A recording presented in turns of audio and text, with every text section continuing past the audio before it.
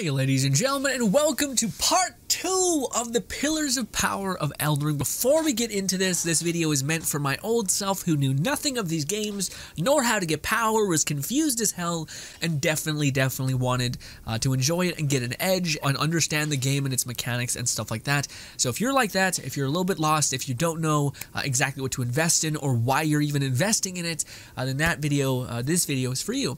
And if you have any information, by the way, please share the love. I am absolutely not a pro in this. I'm only made by the people in my lovely community who've helped me in this game when we're streaming it. But alas, ladies and gentlemen, let's get into Pillar 2 of Elden Ring's Pillars of Power, which is absolutely, without a doubt, your weapon. Your weapon is your key to damage and amplifying its ability to take from your build. Okay? A little bit complicated there, but anyways, point being is we're not going to go into all of the weapons that are viable for your playstyle. We'll probably do that in part 3 or 4 just because that's going to be a monster video to edit. But what I can do is explain to you everything that's going on with your weapons and everything that's going on with the weapon art system and the reason why you want certain things like that. Also, none of my gear is too spoilery. This is one of the first weapons you can get in the early area. Pretty easy. Again, I'll tell you guys how to get this awesome weapon also. It's amazing.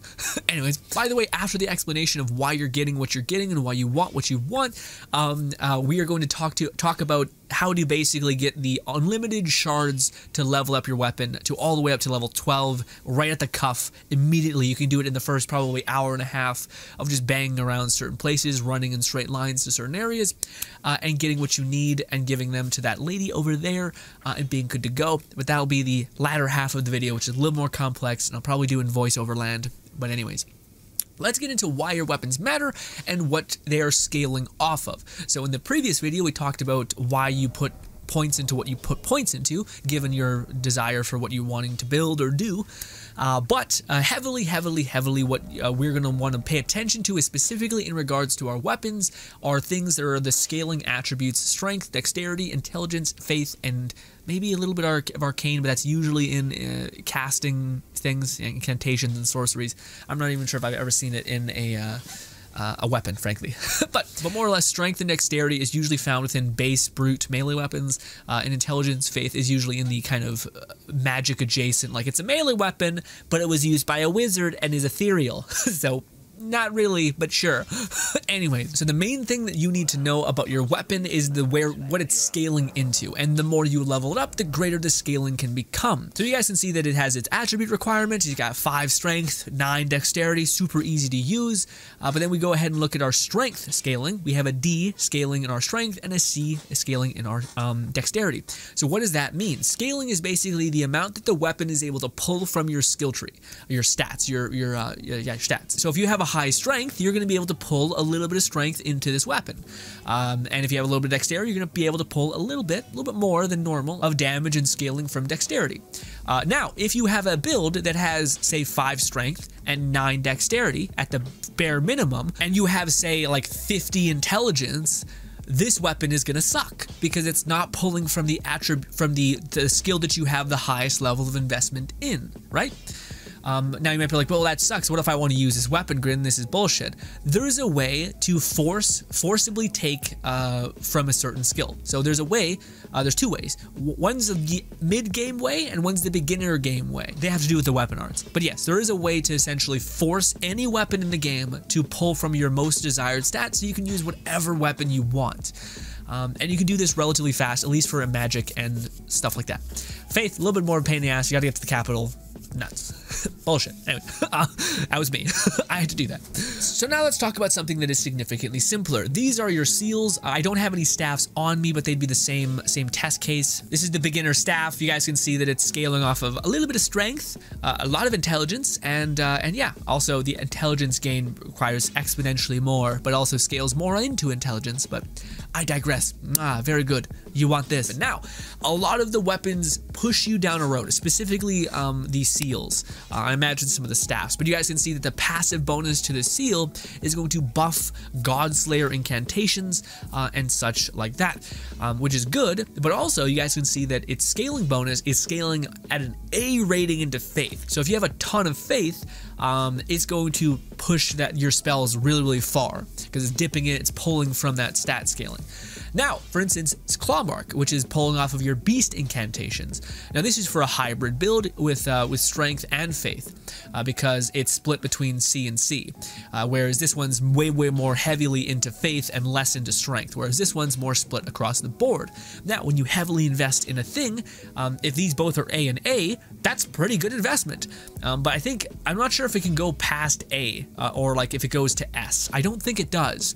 So theoretically, something that is on the same playing field, if you level up continually, will keep getting exponentially better and keep feeding into both of those stats. But if you don't have a lot of strength at all, you have all dexterity, then this is the best bet because it's not pulling from strength and you're not losing anything. Instead, you're gaining a lot because it's pulling a lot more from faith. But yes, that is essentially the weapon scaling and all of those things. There's stuff like holy damage, magic damage, fire damage, bleed, those kinds of things. Those things are a little more obvious, like they have an effect. So bleed, it's a stacking mechanic, it's really powerful. It'll take a percentage of the health after it detonates a bleed. Very good.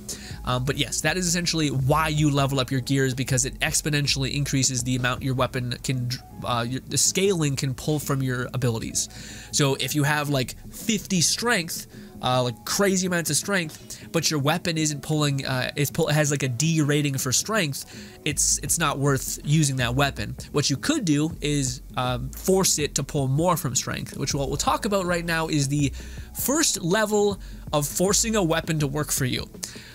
Okay, and that is through the Ash of War system, the surface level version of Ash of War system.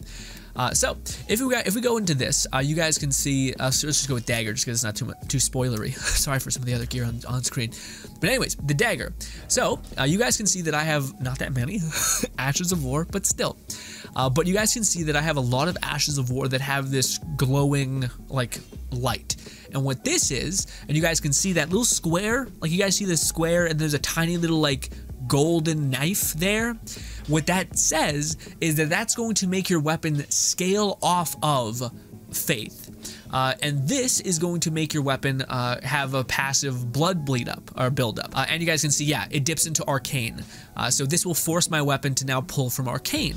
And the reason why is because we have a special thing here. So you guys can see that we have sacred on this. So the standard one keeps it everything above board. It scales off dexterity and strength, doesn't change anything. Yeah. But if we go down to Sacred, Sacred is going to, because this special Ash of War is technically considered like a holy or a faith scale or a faith Ash of War, you are passively, synthetically going to be getting this Sacred buff or an option. You probably won't have Lightning, which you'll have a standard or Sacred. And again, Sacred takes what is standard and makes it so that you can now dip into faith. And there are many blood scaling things that will make you scale off of arcane if you have a lot of arcane. There's a lot of faith-based ones. So if you want to scale off faith, this one I believe scales up your strength. So it makes your strength stat even more valuable, because it was at a D and now it's a C, and I think if you just were to take it away, it would stay at an E rate, etc. But yeah, so these are ways that you can quickly get access to things. The unfortunate thing about it is you're going to have to use the Ash of War that it gives you. So you can be kind of shit out of a really good Ash of War if you didn't want that scaling. So the scaling is directly attached to the Ash of War's effect, which in this case, Sacred Blade, that's what it's called.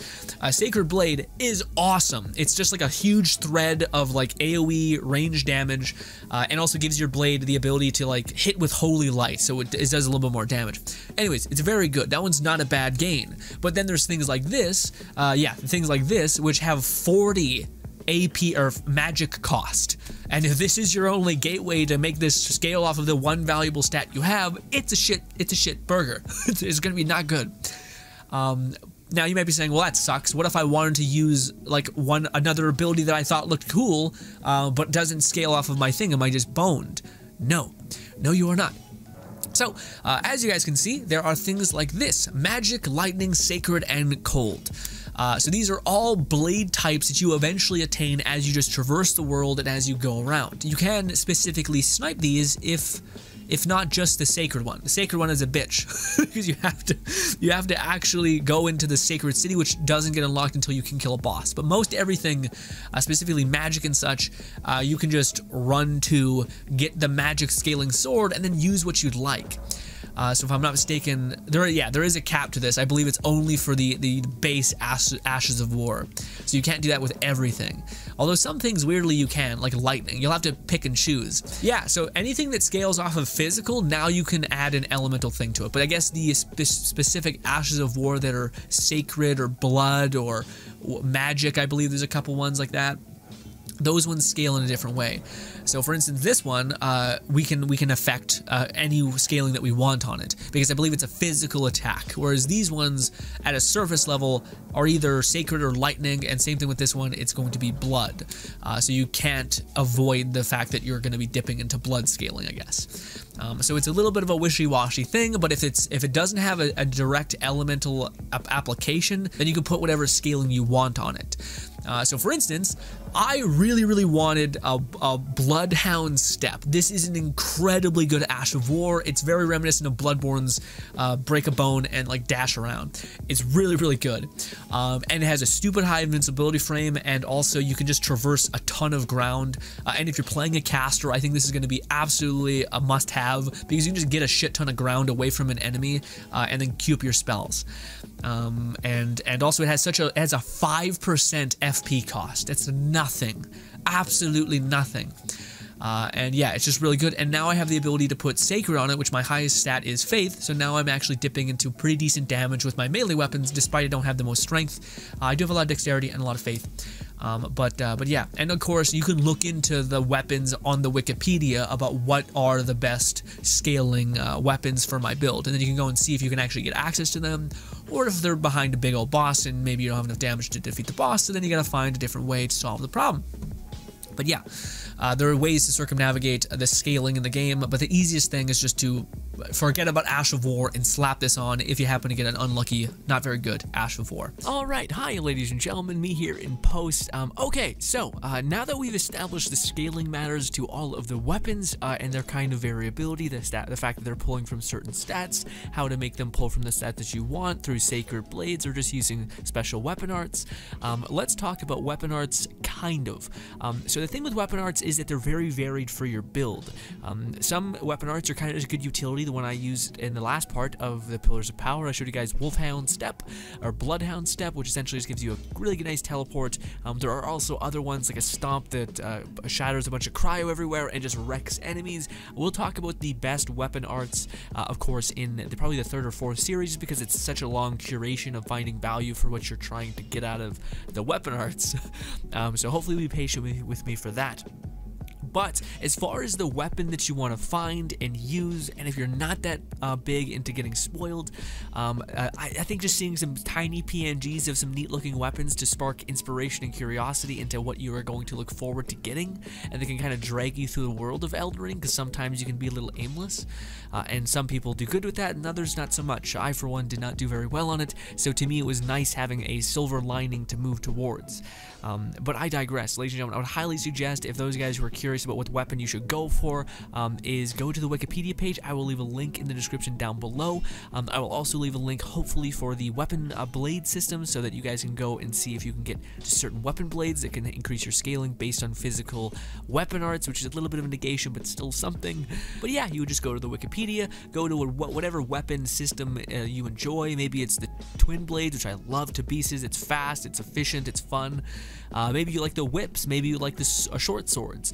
Click whichever one you want, and then of course scroll down to whatever stat you have the most of. If you have intelligence, faith, dexterity, or strength, scroll down until you see one that has a B rating in, of course, strength, or an A rating in strength, and you can even see its future potential if you were to invest in it, if it goes to an S or an A rank in your most invested stat, if that makes any sense. Hopefully it does. But lastly, ladies and gentlemen, that is not necessarily a pillar of power. That is explaining the route in which you can gain power. And one of the things that is evident is, yes, weapon arts are very good, but you leveling up your weapon is incredibly important and will give you one hell of an edge. So then there begs the question, well, Grin, how do I level up my weapon? Well, my friends, I'm glad you asked. You absolutely can. You can bring your weapons level up a whole huge amount. But before we get into the exact shard routes and stuff like that, about how to actually level up your weapon, get unlimited shards, make it hit hard as hell way too early, this is the route where you're going to take. But I will like to explain one more thing. There are two types of weapons. One, weapons that take somber smithing stones, and then the other normal type of weapons that take smithing stones. Basically, somber smithing stones are attached to unique weapons, and of course normal smithing stones are just attached to your more generic weapons and things like that. So eventually, when you found a weapon that you very much enjoy, you like the flow of it, you like the combat feel of it, and now you're ready to make it hit really hard, well, there's a way for you to level up just about every single weapon that exists in the game to at very least level 12, with relative ease. At a certain point after that, it's when you start to have to fight bosses, you're starting to have to chew through some of the game, and you can't kind of MacGyver power out of nothing, which you very much can do for the beginning part of this, for about half the game's experience. Anyways, so, with that being said though, ladies and gentlemen, there's already a video out there that I just cannot top. It's way too clear, concise, and to the point. It's made by Arix. He goes through all of the level up ascensions for both somber smithing stones and of course normal smithing stones. Now the basic idea behind this is there are certain locations / bosses that drop basically a ball bearing, and that ball bearing, when you give it to the girl in the kind of like a broken down husk vendor, when you give it to her, it is going to give her the ability to sell shards to you with unlimited quantity, meaning you could just do the rune farm that we all know and love, and just buy a shit ton of shards and then immediately infuse your weapon. You can do this really quick, probably within the first 2 hours, if you dedicate like half an hour to grinding some runes and leveling yourself up, so that you can make a dent in some of the easier bosses in the game, which is essentially the stone lapis looking bosses. So the one thing the video doesn't really say, the guide on where to get all the shards, is basically your blockade points. So if you just want to run out the cuff, get as much power as you possibly can within the first 3 hours of the game, you can absolutely do that, but here are the blockades in front of you. Essentially, you are going to need to get access to the Faith outer city, the Faith-based city, but the outer outskirts. And how you can actually do that is by going to these locations that I've been showing you on the map, me kind of crouching with my hand. You're going to need to go to each point, and when I do a little circly thing, that means there's a thing there that either is like a touchstone, or is the place that has the loot, or is a teleportation point. But regardless, in order to get access to the city, the outskirts of the city, you are going to need to go to 2 castles and grab 2 medallions. This will let you not have to fight any bosses to get access to this area. And luckily, the actual ball bearing in this area is literally just opening up a chest, grabbing it, and you're good to go. You don't even have to fight a boss. So it's really good. But essentially, that is how you get access to just about everything in terms of the entire map, more or less. There's a lot of other hidden areas, but there are a lot of quest chains tied to them and stuff like that, but I digress. So another thing is the guide will eventually tell you how to get into the Faith-based city.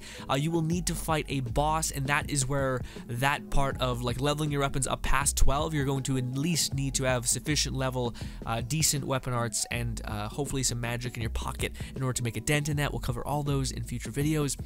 But yes, you'll basically need to kill a boss to get access into the city, so you'll need to have enough power to do that. So this is maybe the point when you're going to want to break off, devour the bottom part of the map, you know, killing bosses, doing that kind of stuff, just gaining power and leveling up passively, and then make your way into the city, of course. So some of the next ball bearings are actually located in the snowy area, like super endgame area kind of thing. So what you're going to want to do with that, you're going to want to kill Margot, not Morlog, Margot. He is kind of the main boss that is in the city, and he has a boss before the boss. It's a weird thing. Anyways, point being is that you're going to need to kill him. He's going to give you 2 medallions, and then those 2 medallions you're going to need to make your way to the frozen area, but you will not be able to get access to the frozen area, even the outskirts, if you don't, of course, have that medallion and you have not taken down that boss. So those are just some things I just want to let you guys know about, some like kind of blockades that are blocking you. Essentially, above board, you can get to plus 12 in your basic smithing weapons and plus 4 in your unique weapons relatively early on, if not completely early on, which is really, really lovely. But in order to make it go even further beyond, you'll have to actually start slaying some bosses, pushing through the main encounters, doing the story, stuff like that. Thank you so much for your time, ladies and gentlemen. Yeah, me in the past, take it away. So, that might have been a lot. Hopefully, the video that I'm going to link to you guys to, the Wikipedia weapon page that I'm also going to link you to, and all of those things can make it make sense to some extent. I try to explain the systems at hand so you know why you're doing what you're doing, and of course why you're leveling up and how you're leveling up your weapon so quickly is by, of course, getting those ball bearings and going and hunting that way. But I would like to say, ladies and gentlemen, if you are still quite confused, we will be making a separate thing outside of the 4 pillars of power kind of thing of how to get the most advantage possible for playing a mage. I feel like that's the way that I can kind of hit a lot of birds with one stone, essentially, is show you guys the exact route, how much power you can get in essentially 3 hours of just playing and just gunning to the seeds in the map, getting the medallions, and then going to the special farms, and then getting a weapon that scales good off of magic and stuff like that, so that you exponentially grow rapidly. Otherwise, it's kind of too much to just put into one kind of video, you know? So hopefully you guys are patient with me. I hope that video series is going to take a little bit of time to make, so again, thank you for being patient with me. We stream a lot on the channel, and we will continue to play a lot of Elden Ring for a long time coming. So hopefully I can see you in some of those videos. Thank you again, and goodbye.